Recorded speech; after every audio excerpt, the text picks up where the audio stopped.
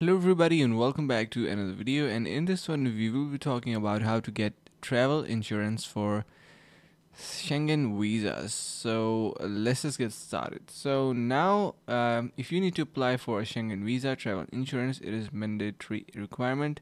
um, if you do not have a valid insurance policy, the embassy will automatically reject your visa application.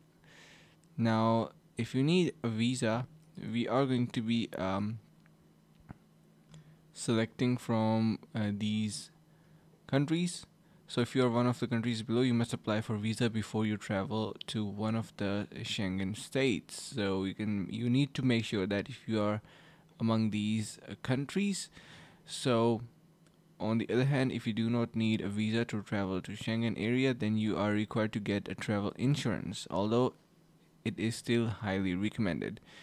Now we have a couple of insurances in here. The Schengen visa travel insurance plan must meet these requirements. It should cover at least £30,000 for medical expenses and emergency evaluation.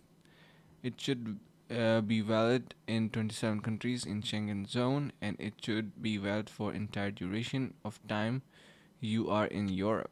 So yeah, if you are selecting an insurance, so make sure that it um, simply covers all of these points.